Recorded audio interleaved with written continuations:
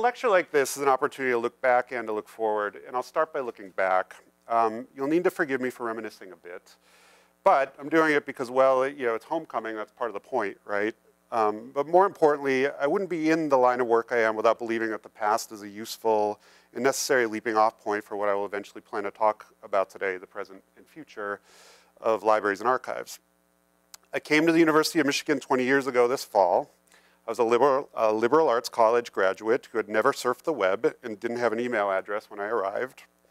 I'd come to Michigan to become a librarian and perhaps an archivist, although I didn't really know what the difference between those two things was when I showed up. And I had a vague understanding of the ways that technologies were disrupting traditional ways we communicate and create, transmit, and store information. It was my hope that I would learn a great deal more about these new technologies and also to engage with them critically. Certainly, the education I received here enabled this and more, but perhaps in ways that were unexpected. I was not aware that I was entering a school undergoing a dramatic transformation. I was in the generation of students who entered the School of Information and Library Studies and who left the School of Information. This was a time of great excitement and also real turbulence. It was a period where one took classes that were clearly and explicitly experimental, and also those that were downright traditional. I had Robert Warner's last class, in which I learned the fundamentals and the history and the ethics of the archival profession from the greatest archivist of his generation. And I wore a blue blazer and a Maisie tie today because that's what Bob Warner always wore. His class changed my life because as Dr. Warner introduced the field to me, I knew I was meant to be an archivist. The next semester, I took the first course taught by a brand new professor Michigan was very excited to have recruited. Margaret Hedstrom's electronic records course showed me how my newly adopted profession was evolving and where we needed to be going. Beth Yackel was here, completing her dissertation at the school, and she taught an advanced seminar in archival administration, which taught me to love archival theory. And perhaps most importantly, I was able to do internships and to work at the Bentley Historical Library, the Labadie Collection, and the Hatcher Library Reference Desk, which gave the opportunity to put theory into practice and to interact with and learn from a network of early mentors, including Julie Hirata, Tom Powers, Brian Williams, Fran Bluen, Bill Wallach, Nancy Bartlett, and many others. So while I had an incredibly rich experience here, it was deeply influenced by the existential anxieties the school was experiencing. The future of the school and the library and archives profession felt at stake and in question. There was the group leading the school into its new future.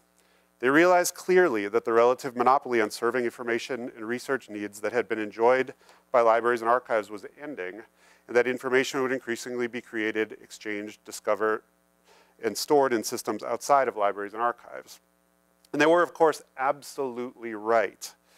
They also sought to bring more scientific and social scientific rigor to the school, to make it more research-focused, and to expand it into new areas such as human-computer interaction, information architecture, and economics. In the last year, I was very proud to be invited to serve on the school's external advisory board, and so I've gotten to take a look at how the school has transformed itself in the last 2 decades.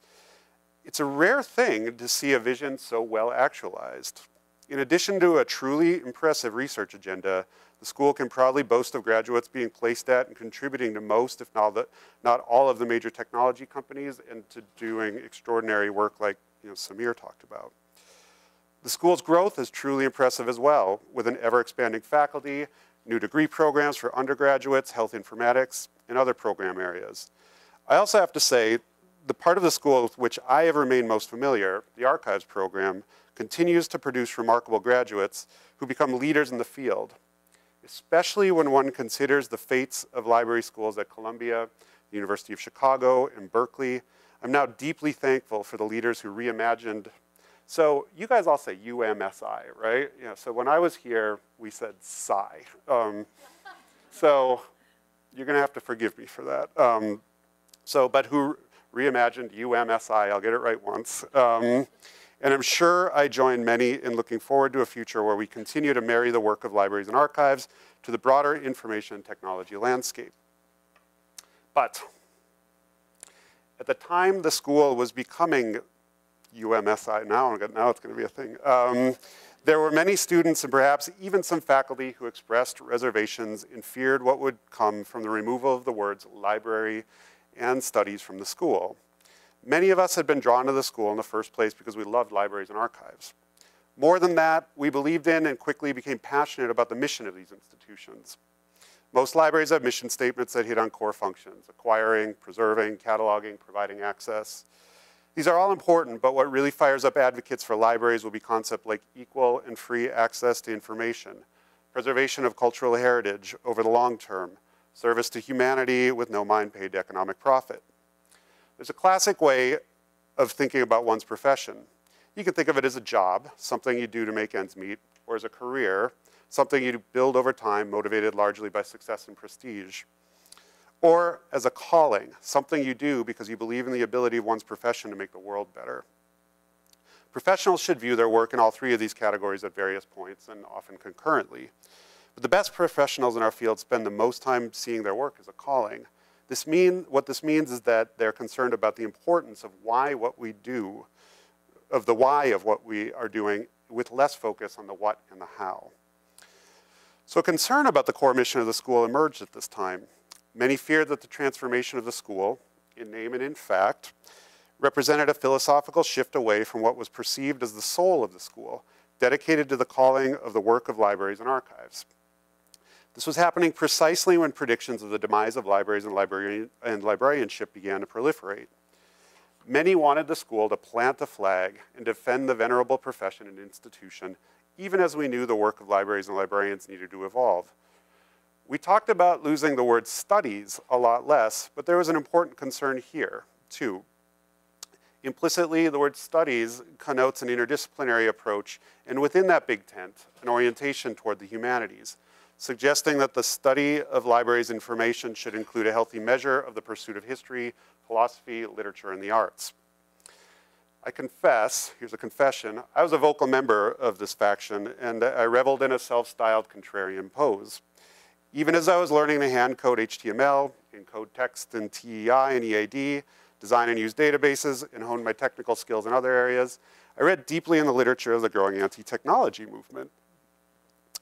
One of my favorite projects was a paper for Howard Besser's Social Impact of New Technologies course, which weaves situationist critiques of commodity culture with a case study of an anarchist collective in Detroit who struggled openly with the results of adopting the use of a computer to produce the newspaper The Fifth Estate. My career ambitions remained focused on wanting a professional position within a traditional library, archive or library, preferably within an academic setting. I left the school with some truly mixed feelings. Given the option to receive the traditional Master's in Information and Library Studies degree or the new Master's of Science in Information, I chose the MILS. I knew I'd been given an excellent educational experience, but I left the school with my concerns about its soul in place, perceiving it as too concerned about technology for technology's sake, and, more troublingly, how technology could be harnessed for profit in areas that would carve away at the noble missions of libraries and archives. Then a funny thing happened.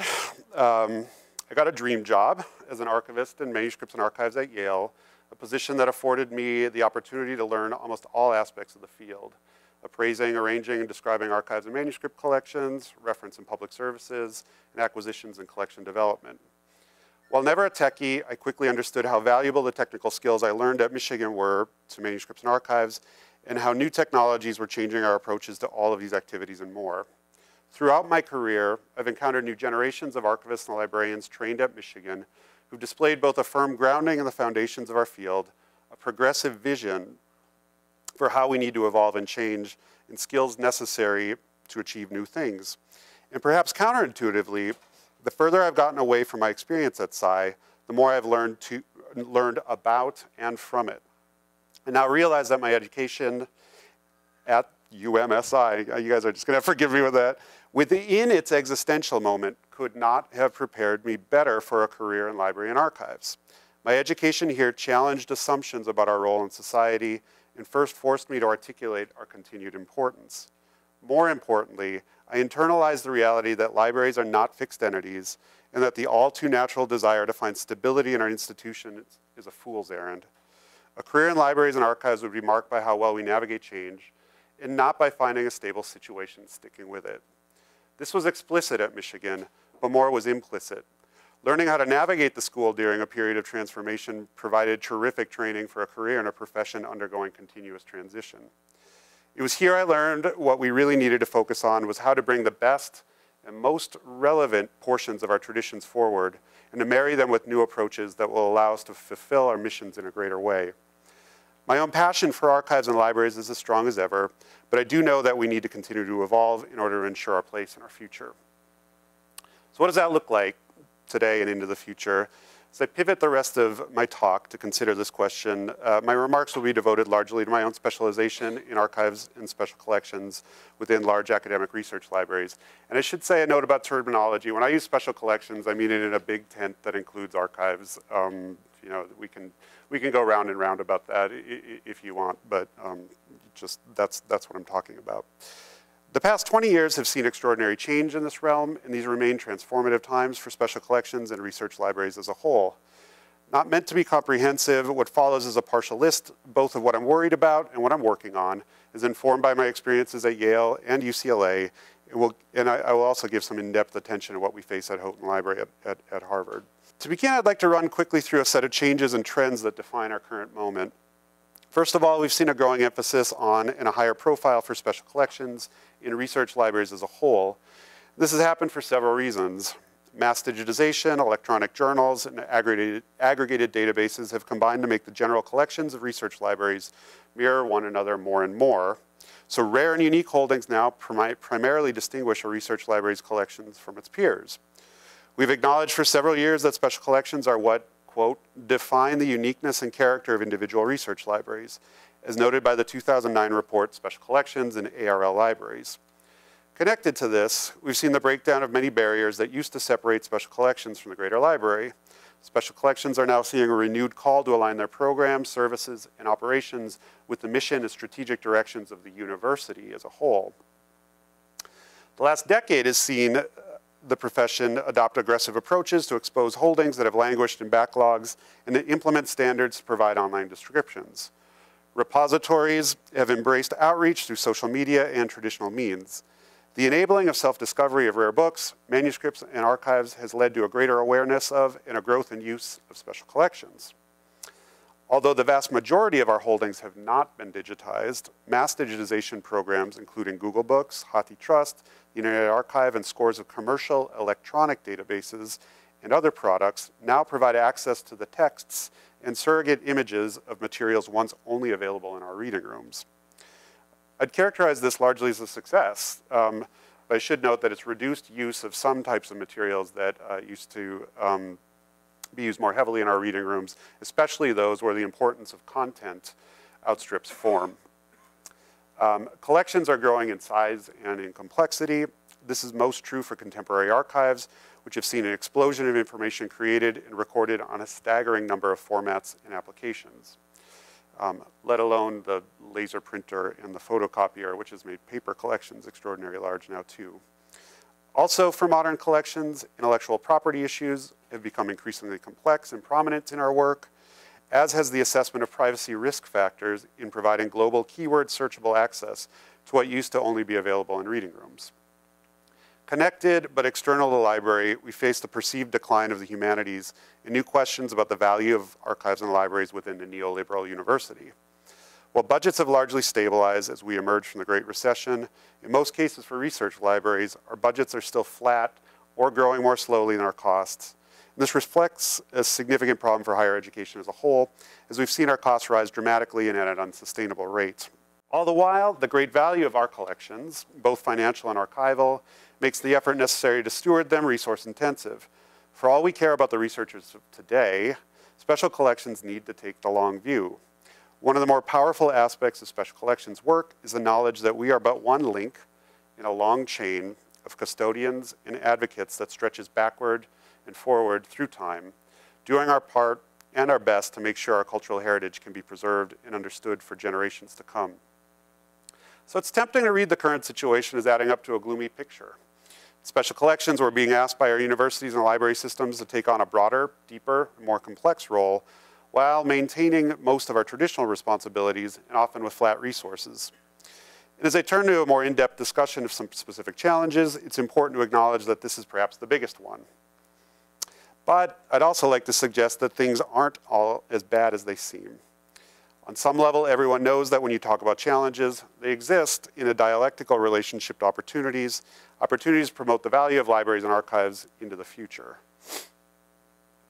This is the mindset I've endeavored to bring into my responsibilities as director of Houghton Library at Harvard. Although I've spent the past year immersed in thinking and learning about Houghton Library and Harvard, these responsibilities still feel new to me. When you begin a job like this, you quickly become deluged by information. There's an imperative to learn the library's history, its collections, and of course its staff, our colleagues in the library and on the faculty, and our donors, our researchers, and many of our friends. This is both an exhilarating and an exhausting process, but after a year, I'm beginning to emerge and have a clear understanding of our present situation and our hopes for the future. Using my experience at Houghton as a guide, my goal is to give a flavor of what it's like to lead such a library and to share some of what we are working on with the intention that this will provide insight into the challenges and opportunities rare book and manuscript libraries face more broadly. To set some context, I should tell you something about Houghton. As you learned, Houghton is Harvard's main repository for rare books and manuscripts, ranging from ancient times to the present. A description of our collections could take up the rest of my time, but we are perhaps known best for our collections of medieval manuscripts, early printed books, theater history, printing and graphic arts, and American and European literature and history. When you visit Houghton, you can tour our unrivaled collections of manuscripts, books, and other material related to Dr. Samuel Johnson, John Keats, and Emily Dickinson, each of whom have rooms dedicated to them. Our archival holdings are remarkable as well. They include the papers of Leon Trotsky, John Reed, Gore Vidal, John Updike, and many others. We hosted almost 6,000 research visits last year. Nearly 3,000 students attended class sessions held at the library, and we funded more than 24 research fellowships.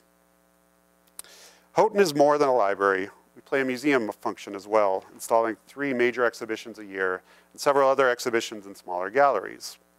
Our most successful exhibition in the past year, celebrating the 150th anniversary of the publication of Alice's Adventures in Wonderland, drew 3,000 visitors from 53 countries. We regularly hold lectures and symposia that relate to the collections and other issues relevant to the library, and the Woodberry Poetry Room brings distinguished poets from near and far to do readings, which we have recorded, preserved, and made available since the 1930s. We're also a publisher. We publish 2 journals, the Harvard Review, a preeminent literary journal, and the Harvard Library Bulletin, which publishes scholarly articles that reflect and promote the research potential of Harvard Library collections. In addition to its collections and programs, Houghton's strengths include a beautiful and ornate neo-Georgian building, a dedicated, passionate, and knowledgeable staff, strong endowments, and the support of faculty and the campus generally. Houghton also benefits greatly by being part of the Harvard Library, the largest academic library in the country.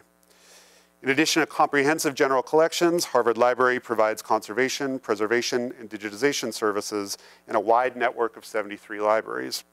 Within these libraries, Houghton enjoys several other special collections and archives as partners, including Harvard University Archives, the Schlesinger Library for the History of Women, and top-ranked collections in the libraries of the Business School, Medical School, Law School, and many others. Taken together, these collections comprise a truly dynamic and sometimes challenging environment to carry out our work. Harvard University librarian Sarah Thomas recently referred to special collections as the Shangri-La of research libraries, but I can assure you that Houghton is far from a utopia. I've begun to strike upon a theme of opening Houghton as a way to articulate the work ahead of us. Houghton embodies a long and proud tradition of the rare book and manuscript library. The men, and yes, they were mostly men, who built this library and others like it, performed a remarkable service by creating collections, spaces, and services designed for the study of history, art, literature, book history, bibliography, and other pursuits. I know we stand on the shoulders of giants as we build upon this work, but we've unfortunately inherited a culture less welcoming to a broad group of potential users than we believe appropriate today. Some of this pertains to the nature of the material we hold, which requires knowledge of specific languages and handwriting in order to derive meaning. But too often, the history of our institutions track to an elitist culture. We're now a few decades removed from the time where access to the collections of a library like Houghton required curatorial approval. I'm thankful to work in an era in which we have made strides to democratize and broaden access to our holdings, change our orientation to value service and use of collections, and increasingly see teaching others to use them as a core part of our mission. And I have to say, when Tom said, wow, you have the whole Western canon there, a big part of our challenge is to sort of take a critical look at what we've collected and why over time, and think more democratically and diversely in that way. By opening Houghton, we can mean a number of other things as well. The lovely building I referred to earlier has its downsides. Its architecture at once provides a remarkably special environment for those who entered, but it's not entirely welcoming, especially when combined with the vestigial cultural issues to which I just referred. Demystifying Houghton, especially for students, represents a core area of focus. We want students to see Houghton as their library and understand the range of opportunities we present. Like many or perhaps all special collections on college and university campuses, Houghton has seen a great growth in classroom visits, tripling the number of classes we've hosted over the past 10 years, and with a 28% increase in the last year alone. It has become common to refer to libraries as teaching laboratories for the humanities, offering a continuum of experiences that range from very short introductions to special collections and our services to hosting entire courses within special collection settings with deep integration of items such as medieval manuscripts into the foundation of the course itself. The staff skills necessary to carry out this mission are not very technical. Instead, we require colleagues with intellectual grounding in the humanities,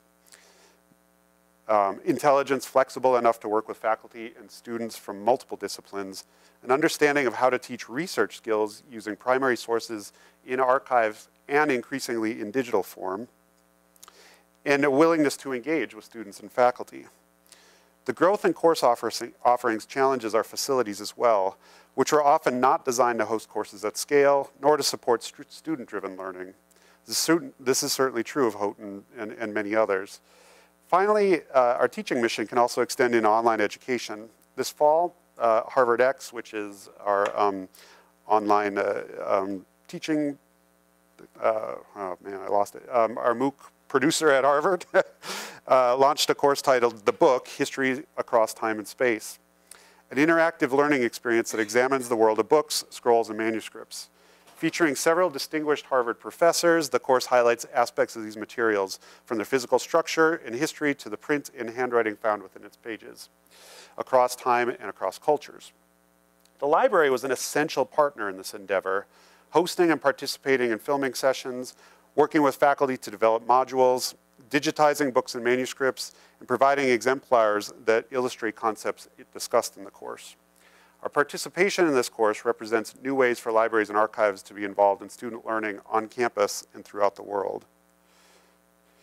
Exposing our hidden collection so it can be discovered and accessed represents another way of opening a library. Houghton boasts a long tradition of excellence in the areas of cataloging. Several key reference works and bibliographies were created at Houghton Library, and the cataloging methods and outputs influenced generations of catalogers. However, the volume of collecting we have done, along with highly detailed methods for cataloging and archival processing, conspire to create significant backlogs of hidden collections. So as we carry our traditions forward, we're also introducing new methods to ensure all of our holdings can meet a baseline of basic discoverability. Opening a library extends to digitizing collections for research, teaching, and enjoyment as well. And we've been digitizing content for years, long enough that we can now speak of traditional digital library work, wherein we digitize materials, predominantly visual in nature, and present them with individual metadata records and systems that enable both searching and browsing. More mature approaches to digitization in libraries and archives see digitization along a continuum on either side of traditional library work. One end holds mass digitization of archival collections, which we digitize as quickly as possible with the goal of basic readability. We utilize existing metadata from our finding aids and catalog records with the added advantage that these tools provide valuable context to digitize resources. At Harvard, repositories routinely digitize whole series and collections using these methods. We're also carrying out a major multi-year project to digitize the university's holdings related to colonial North America, though admittedly the digitization and conservation techniques necessary to work with fragile 17th and 18th century documents are more intensive. At the other end of the continuum, we surround digitized content with a much greater degree of interpretive and contextual description created through scholarly engagement. We'd like to move our publications toward an online open access model, and along with them, provide platforms for web exhibitions and other digital projects that will contribute to scholarship and student learning. While useful, much of the digitization of materials from archives and special collections has been somewhat scattershot and has lacked coherency. And it's our hope that some more carefully curated digital projects with scholarly engagement can improve the situation and provide more meaningful online access. Any discussion of digital projects must also include board and digital archives, and this presents a significant challenge for us at Houghton. As I mentioned, I took a course in electronic records in my second semester at Sci, so I cannot present the set of concerns around board and digital archives as at all new. But even though we've made significant progress, board and digital archives continue to challenge us in many ways. Progress in our abilities to acquire and preserve board digital holdings has been frustratingly slow in collecting repositories.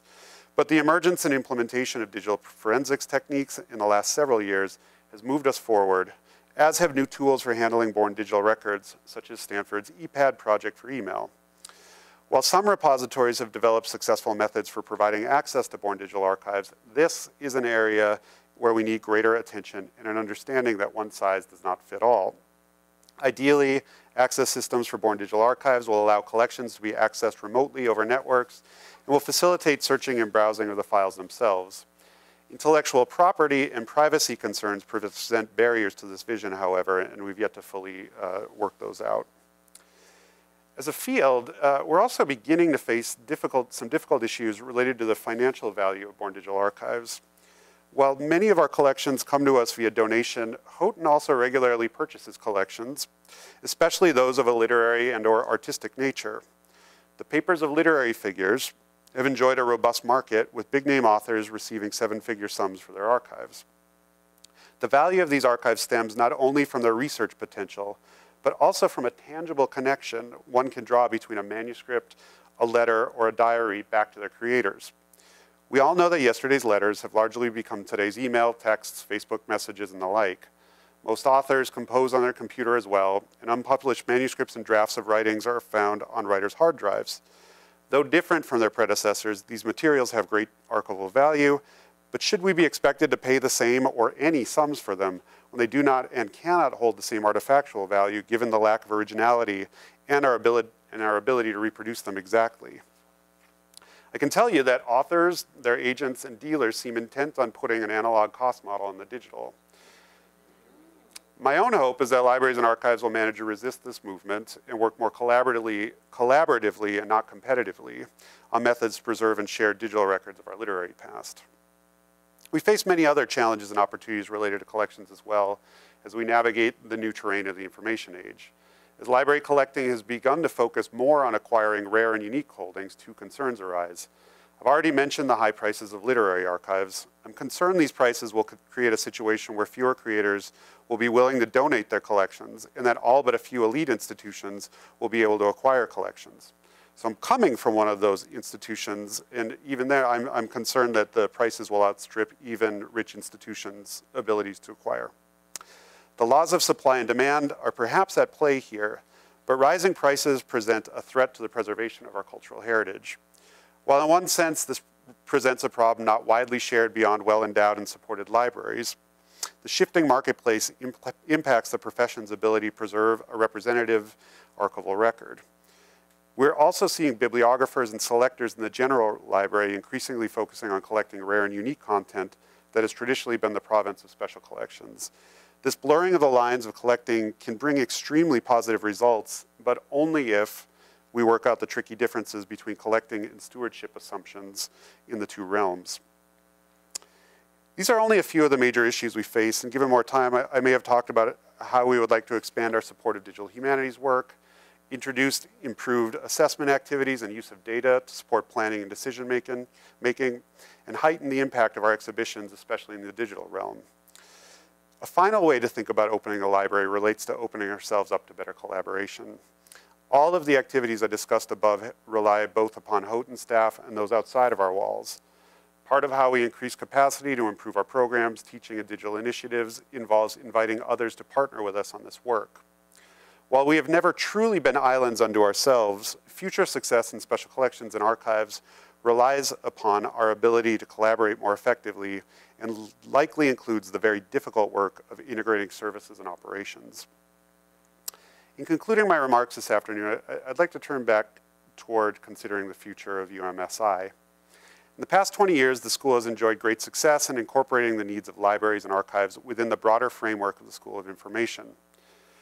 There's no future in libraries and archives that doesn't force us to understand the information landscape in the broadest possible way as it continues to evolve and to reinvent our services, programs, strategies, and operations accordingly. The spirit of innovation at the heart of what UMSI has become is desperately needed in libraries and archives. I would suggest that the ethics and values of the library and archives profession have an important role to play in the school's future as well.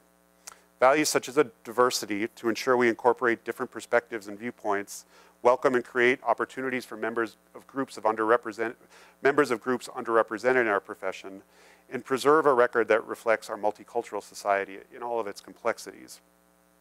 History and memory remain important values as well. Society of American Archivists states this well in our core value statement. We preserve and provide access to primary sources because they, quote, help us to better comprehend the past, understand the present, and prepare for the future. I've always loved the way librarians and archivists value humility. At times, this humility serves as a barrier that prevents us from advocating for resources and promoting greater awareness of our collections, programs, and services. But recognizing that one does not hold all of the answers allows us to identify areas in need of change and to evolve. And a final value I would impart is the concept of service. I often tell my colleagues that libraries and archives are amazing places to work, but they don't exist so that we can work in them.